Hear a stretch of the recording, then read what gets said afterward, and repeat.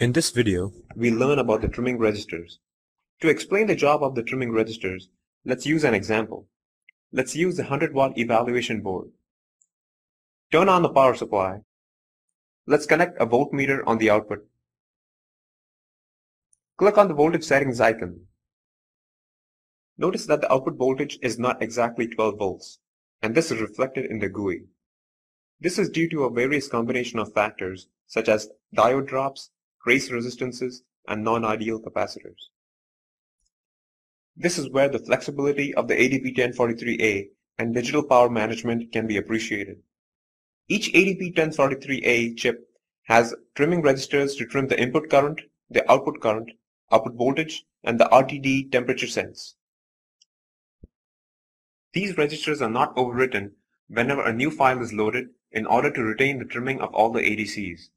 This allows the chip to retain the particular board environment caused by component tolerances, circuit nuances, or other effects such as thermal drift that are very board specific. These registers can be configured during production through the GUI and do not require any parts to be desoldered in order to get, for example, a more accurate quantity. Trimming registers use a combination of gain trim and offset trim to accurately set the required quantity, such as the output voltage in this case. To set the output voltage accurately, click on the Auto Trim feature at the bottom left hand of the screen. Choose the 100% value and click Apply. The output voltage can be further fine-tuned using the trim value below.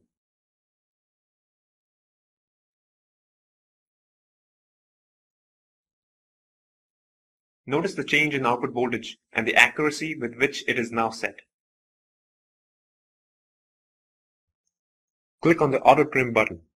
This will automatically initiate an algorithm that trims the output voltages at the local and remote points in the circuit.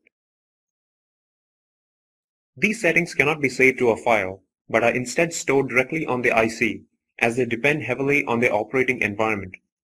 Once these settings are finalized, click on the icon labeled Program Registered Contents to EEPROM.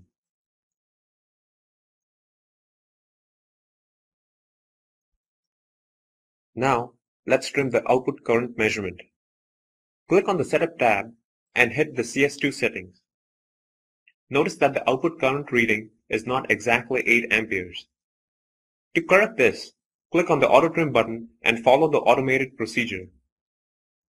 First apply a zero load condition, and then enter the nominal output load and click on Auto Trim. Once the Auto Trim has completed, you can now see the correct value in the GUI. Save these settings on the EEPROM. A similar walkthrough procedure can be used to set the primary current in the CS1 settings window. Let's move to the RTD temperature sense. It relies on a manual trim.